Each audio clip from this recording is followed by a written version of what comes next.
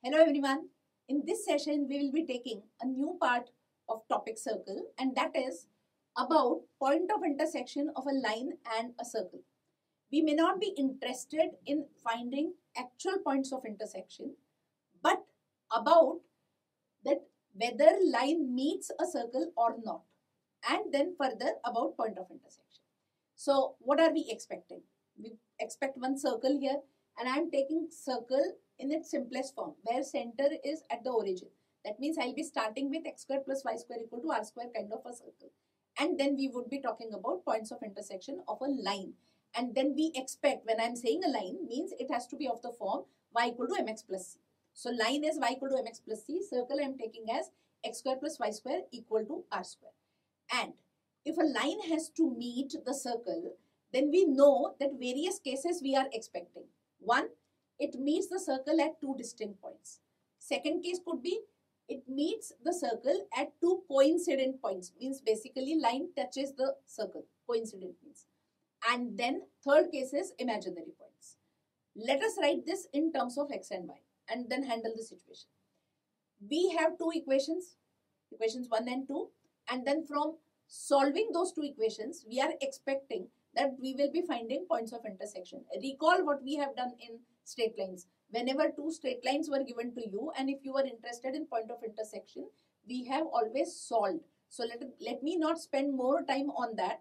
That why do we say that point of intersection, if I have to find, then we solve those two equations. That part I have already taken there. So if I am asked to find here point of intersection, will I not be solving those two equations?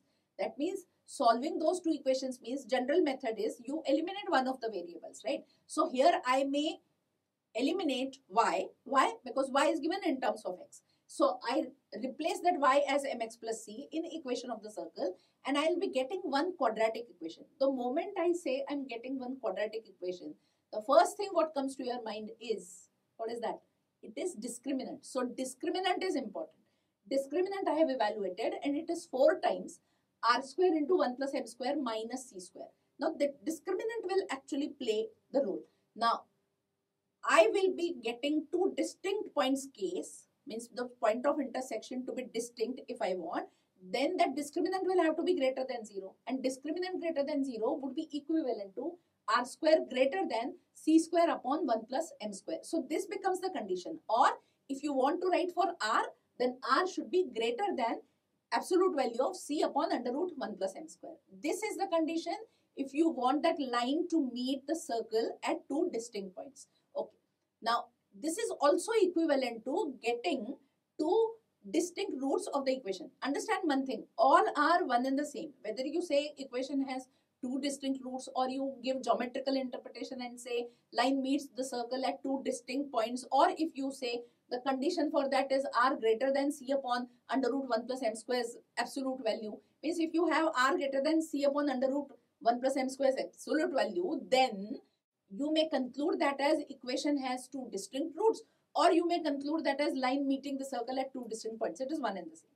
Okay, let us proceed from here and go for next case. The next case could be where points of intersection I'm expecting to be the coincident ones. And if they are to be coincident ones, then obviously discriminant of this equation 3, what we had, has to be equal to 0. And discriminant equal to 0, if you simplify further, you will be getting c square equal to r square into 1 plus m square, and from there you can write r, and r would become c upon under root 1 plus m square, and I am taking absolute value so that r I maintain as positive 1. It was radius, if you recall.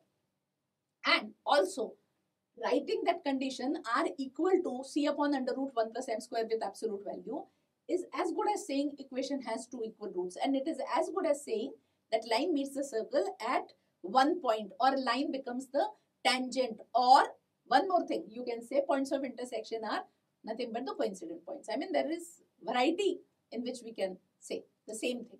Now let us proceed further from here, and now remaining case. Remaining cases, points of intersection are imaginary. If points of intersection are to be imaginary, then discriminant will have to be less than 0. Simplify like previous cases and get condition on r. R becomes less than absolute value of c upon under root 1 plus m square, and it is equivalent to equation 3 what we had considered having imaginary roots. So we have found conditions corresponding to various cases where line meets the circle at 1 point or 2 points or none of the points, etc. in terms of R, C and M, where M is, don't forget, slope of the line, and what was C? C is intercept of that line, and R is radius. Okay, let us proceed further from here.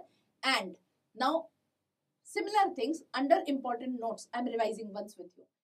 First important note is that if I'm starting with y equal to mx plus c and circle as x square plus y square equal to r square, then c square less than r square into 1 plus m square. This condition is equivalent to saying that line is secant, means line must be meeting the circle at two distinct points. Second thing, I'm just writing in geometrical words now, the same situation.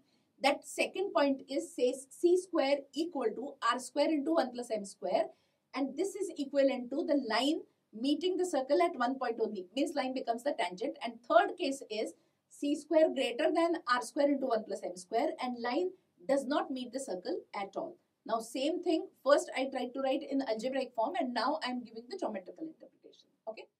And the next important note is that if a secant drawn through P intersects the circle at 2 points A and B, then PA into PB is a constant, and this quantity PA into PB is known as power of a point with respect to a circle. This particular thing we may be using in problem solving.